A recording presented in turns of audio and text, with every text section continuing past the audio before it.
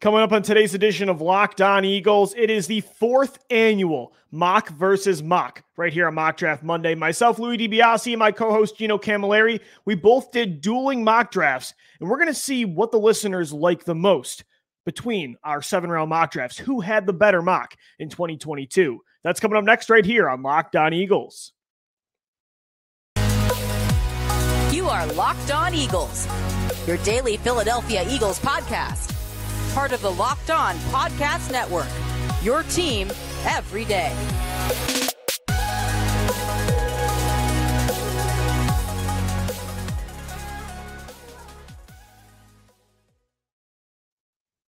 Thank you so much for making Locked On Eagles your first listen each and every day. Today's edition of Locked On Eagles is brought to you by BetOnline.net. BetOnline has you covered the season with more props, odds, and lines than ever before because BetOnline is where the game starts. You have the Women's National Basketball Championship last night. You had the Final Four this past weekend, the National Championship coming up soon. The NFL Draft is right around the corner. We are in April, guys, so just a few weeks away. Make sure you're checking out BetOnline, the official sports book of the Locked On Podcast Network. I'm Louis DiBiase. Welcome into a Monday edition of your daily Philadelphia Eagles podcast, Locked On Eagles. It's Mock Draft Monday.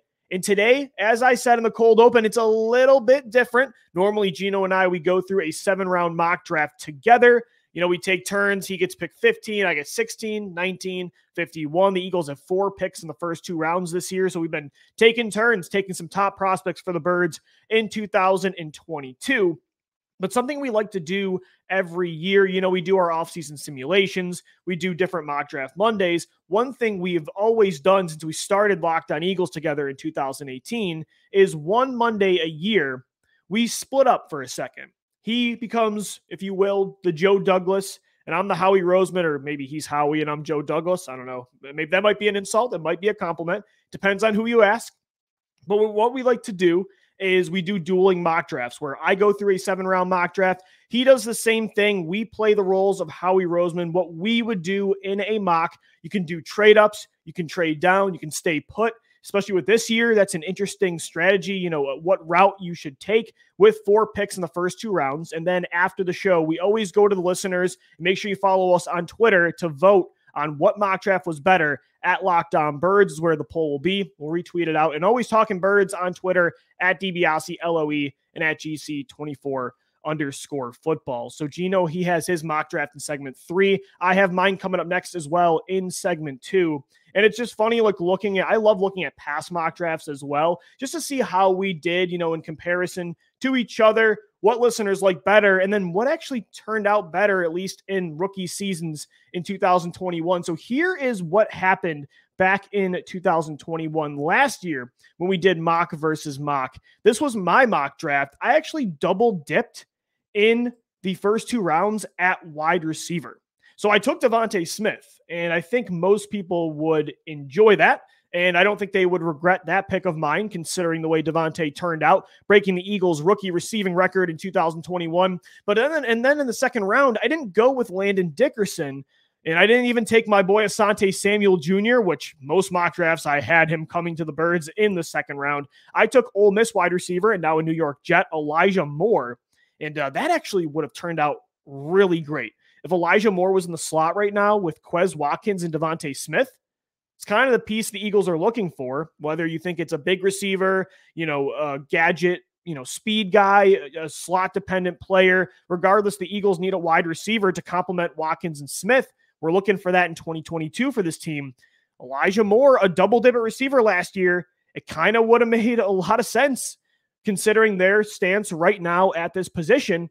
And I was motivated last year by what the Broncos did 2 years ago when they took this similar route. They had Jerry Jeudy in the first round. They took Penn State wide receiver KJ Hamler in the second. And then I had Georgia cornerback Tyson Campbell in the third. I did 2 double dips. Man, I took 4 receivers and corners in the first 3 rounds. The 2 third-round picks the Eagles had, Georgia corner Tyson Campbell, and then Stanford corner Paulson Adebo.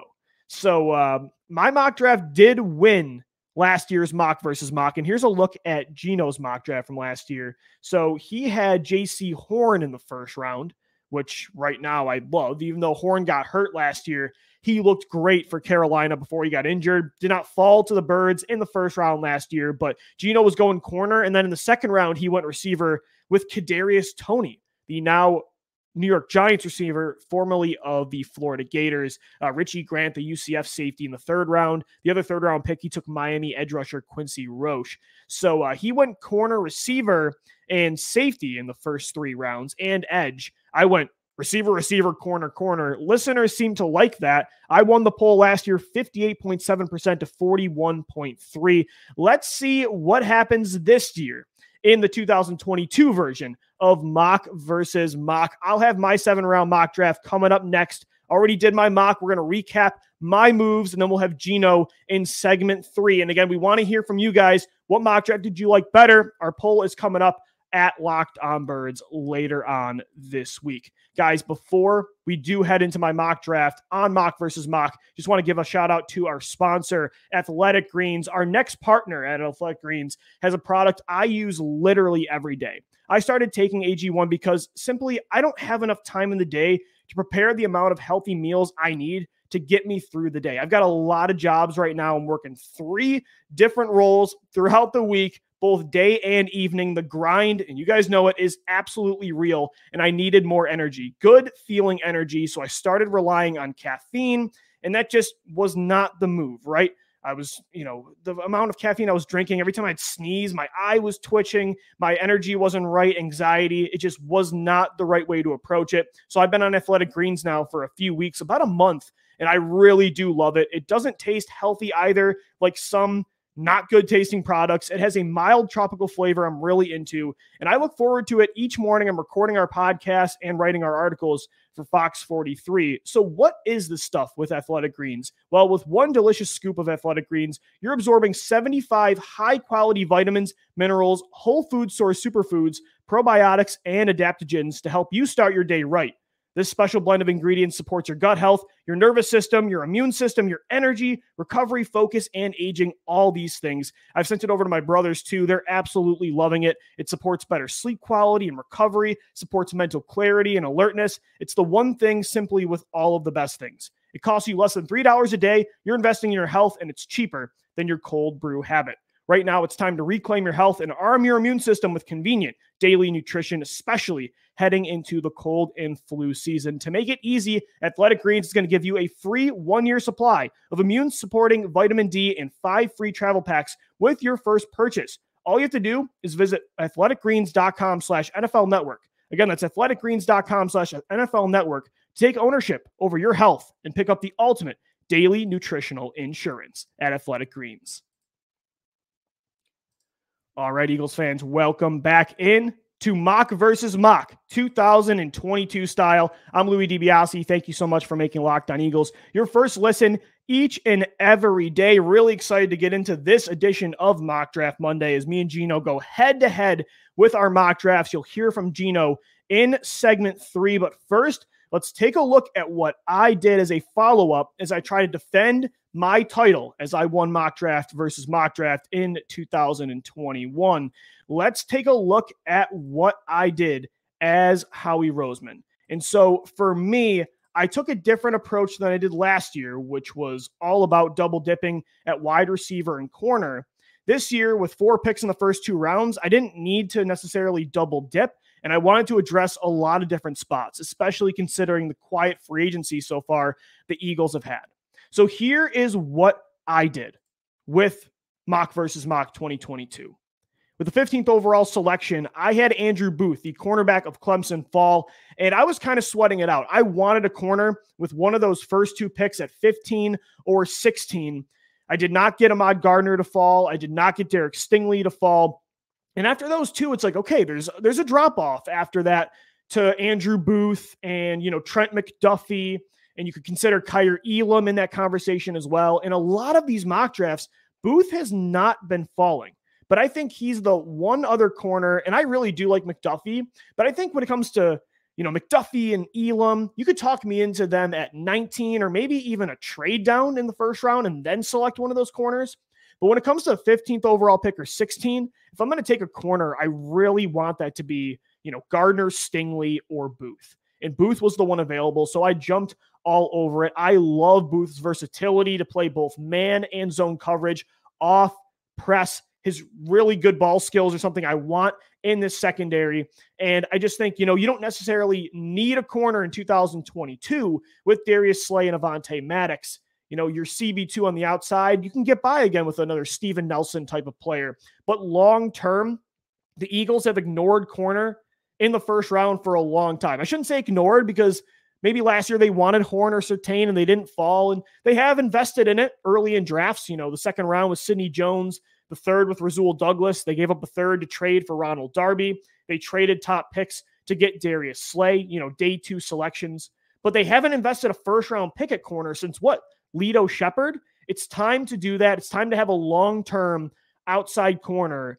And again, just because you have Slay and Maddox doesn't mean you don't want to have the luxury, especially in a pass-heavy NFL like it is today, to have 3 really good corners, especially 2 on the boundary. So I thought Andrew Booth was the right pick there at 15, because it was between corner and wide receiver. There weren't a lot of top edge rushers that fell, and I felt like with receivers who was available, there were still 4 guys that I was really comfortable with that 16th pick or 19. So I took Andrew Booth, but then I did not make a selection at 16. I made a trade with the Kansas City Chiefs. They moved up with that 16th pick for the Eagles. And the Eagles, we took their 50th overall selection in the second round and collected a first-round pick in 2023 to have quarterback flexibility. We'll see what happens with Jalen Hurts. You want more ammunition next year in case you do need, and you're going to try to trade up for a quarterback. The Chiefs wanted to move up for a top receiver after they lost Tyreek Hill, looking to replace Hill after moving him to Miami. So we move down, collect a first next year. We get another second this year, still 4 picks in the first 2 rounds. At 19, I went with a receiver. I was again comfortable with all 4 players that were there. It was Drake London, Jameson Williams, Treylon Burks, and Chris Olave. And I said, I'll take any of them. So I moved down with the Chiefs, and I sat at 19. I said, let's see which receiver comes. It was Treylon Burks and Chris Olave. I went with Treylon Burks. I think, Olave is a better route runner. He's a faster player. I think he's more interchangeable with Watkins and Smith. But Burks' run after the catch ability with that power and length and that size, I think would complement this team really well. And Burks is such a fun study. I would love to add him with Smith and Watkins and see what Jalen Hurts could do with that young trio this year. He could be your, if you will, your, T. Higgins to what you already have with Jamar Chase. And then your really solid third receiver, a Tyler Boyd. Quez Watkins isn't Boyd style-wise, but, when it comes to potential tiers he's at with pass catchers, I think it does kind of add up to where this could be a Bengals-like wide receiver trio with Treylon Burks, Devontae Smith, and Quez Watkins. Jalen Hurts at that point, not a lot of excuses. That's a lot of young firepower, adding Dallas Goedert as well at the tight end position. So after that, again, I took Booth and Burks, and then I moved down with the Chiefs. But the Lions made me an offer. And then this is all through the Draft Network's mock draft simulator. You can do trade ups and trade downs. So the Lions offered me the 32nd overall pick for the Chiefs' 50th pick we had in the second round, and then a 4th round and a 5th round selection. So I'm like, I can move up, at this point, 18 spots. I can get a player in the first round, jump back in before day 1 ends, get that 5th-year option on their contract, and boom, I've got a 3rd pick again in the first round, and I collected a 1st in 2023. I did it, and my motivation was as well, I want one of those safety prospects. After missing out on Marcus Williams, you bring back Anthony Harris, as another stopgap 1-year signing yet again at the safety position. It's time. Malcolm Jenkins retired. You haven't replaced him since he left in 2019. It's time to get that Swiss Army knife versatile safety. And I just didn't trust that between, Jalen Petrie of Baylor, Jaquan Brisker of Penn State, and Lewis Cine of Georgia. I did not trust that one of those 3 were going to be available in 18 picks. I did not want to risk it. You need safety too much, short-term and long-term. So I moved up with the Lions, traded 50, a 4th round pick, and a 5th for that 32nd pick, and I took Penn State safety Jaquan Brisker, a versatile, do-it-all kind of player, a local player. A lot of Eagles fans or Penn State fans, they'll be familiar with Brisker. He can play deep, cover 2, single high safety, come in the box. He's powerful. He is a good tackler. I think he has really good coverage ability as well. The Eagles need this kind of player. In between Brisker, Seen, and Petrie, I go back and forth with Brisker and Petrie, but I think Brisker might be my favorite safety after Kyle Hamilton. You got to get your hands on one of these players. I went with Brisker. And then look, normally the Eagles wouldn't do this with that many picks in the first round. They wouldn't not take a lineman on either side of the ball. But you don't have to take a lineman every single year in the first round, even though you do prioritize it. And even though it is, outside of quarterback, the most important units in football, because you still have a second round pick. You still have a ton of young pieces on the offensive line this year. You don't have to take an offensive lineman in the first 2 rounds this year. And with defensive line, there just wasn't anybody worth these selections. And I like the depth of the class. So I came back and I still got a second round defensive lineman.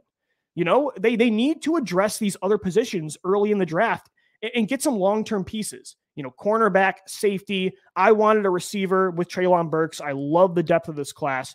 So I said, I'll come back around for a defensive lineman. And I took a versatile player, somebody that can play, both spots. You didn't come away with an edge or a defensive tackle in the first round. So I said, let me get somebody that can do both. Kind of like a Charles Omenihu, who we fell in love with on this podcast a couple years ago out of Texas, now on the 49ers, or, something Milton Williams can do too on the Eagles. He's a defensive tackle that can also play on the edge. I drafted Josh Paschal in the second round at 51st overall, the edge from Kentucky. He's more of an edge, but he can also play defensive tackle. I love that versatility, especially a guy that, when you have Hassan Riddick on the field, if you want to go with more of a NASCAR package, a pass rush unit, and Riddick's on the edge, I think Paschal could play inside. If you run, 5 guys going at the quarterback, Paschal could be your edge with Riddick next to him. I think there's a lot of versatility there with Paschal, Milton Williams. That's a lot of versatility. Brandon Graham as well can play inside and out. I thought Paschal was really good value. He can wear a lot of hats up front at 51 from Kentucky.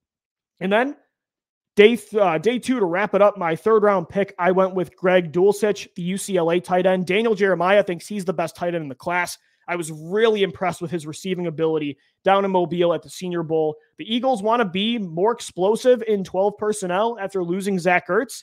I don't think they want to be a 12 personnel heavy team, but at the same time, I think they do want a good pass catching tight end behind Dallas Goedert, and Greg Dulcich is one of the best. I think, Trey McBride will probably go ahead of him as well as Likely, but I think Dulcich is probably top 3, top 4. And it's a deep tight end class. So Isaiah Likely is the other tight end I was saying after McBride. Greg Dulcich, I think, is one of the best in a very deep class. And I really want my hands on one of these tight ends in 2022. And then to wrap up the draft, day 3, in the 5th round at pick 154, I took Cam Jurgens, an interior offensive lineman from Nebraska, continue to build that offensive line depth. And with the final pick in the 6th round at 194, I went with South Dakota State running back Pierre Strong Jr., one of my favorite running backs in this class. He's versatile, a really good receiver. I think he could be your Kenyon Barner, a really good punt returner back in 2017.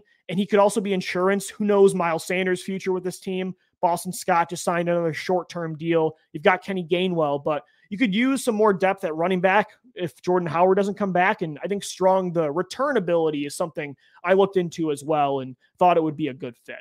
So there is my 2022 mock versus mock draft. Andrew Booth, the corner, at 15. Treylon Burks, the receiver, at 19. Jaquan Brisker, the safety, at Penn State at pick 32. Traded down, collected a 2023 first, got back up in the first round with the Lions. I did a lot of moves in this mock draft. And then I took Josh Paschal and Greg Dulcich on day 2, an edge, versatile, and a tight end to go behind Dallas Goedert. Then an interior offensive lineman and a running back in Cam Jurgens and Pierre Strong Jr. to wrap up the draft. We'll hear from Gino coming up next. Could he do better than what I just pulled off in mock versus mock? That's coming up next right here on Locked On Eagles. But guys, first, today's show is sponsored by Built Bar. It's the best tasting protein bar you can find, and it's not even close. So many protein bars, I hated them growing up, especially when I got into workout routines in college. It's just chalky, horrible flavors. It was like peanut butter brownie, and it tasted nothing like it. Whereas a Built Bar, If you brought one into a movie theater, I wouldn't bat an eye. These things are covered in 100% chocolate. They're so tasty. It's all of the flavor and none of the guilt because they're healthy. 130 calories, 4 grams of sugar, 4 net carbs, and 17 grams of protein in most bars. Compare that to a candy bar, the Hershey's, I love Reese's cups. They're usually around 240 calories with 30 grams of sugar and dozens of net carbs. Built Bar, again, healthy, but you've got some incredible flavors. Mint brownie, coconut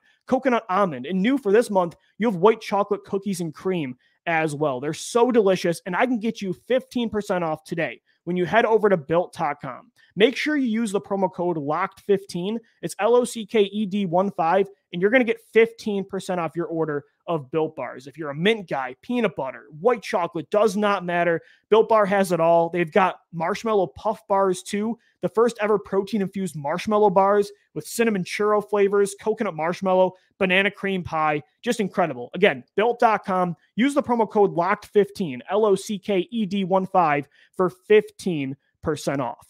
And guys, today's show is also sponsored by the official sportsbook of the Locked On Podcast Network. It's Bet Online. They're your number one source for all your betting needs and sports information. You've got the draft coming up. You've got the national championship in college basketball. NBA playoffs are right around the corner. The NHL. Find all of the latest sports developments, including this week's Masters Championship as well. I'm a big golf guy. Cannot wait for this weekend in Augusta. You've got odds, podcasts, and reviews for all the different leagues this season at Bet Online. They continue to be your number one source for all your sports wagering information, including live betting, esports, and scores.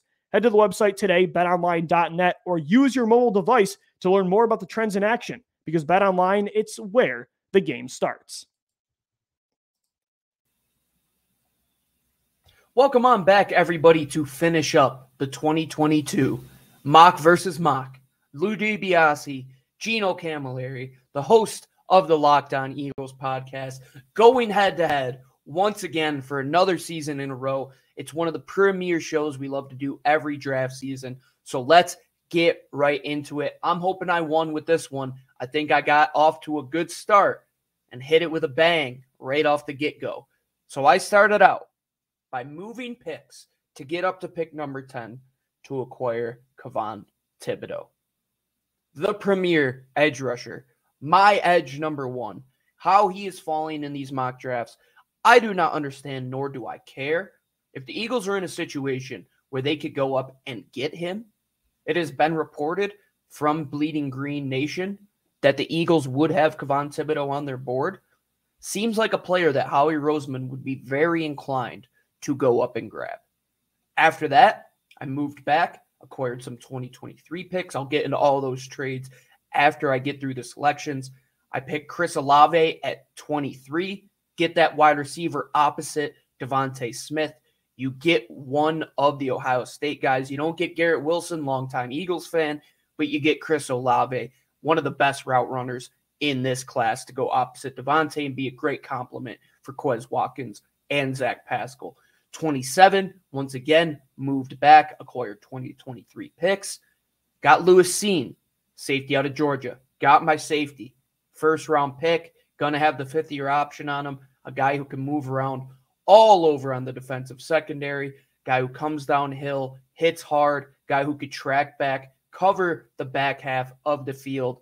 Would be a great addition to have in there. Jaquan Brisker also could have been a pick there, but Lewis Cine was the guy that I went with. At number 51, Chad Muma out of Wyoming. I was up at his pro day last week.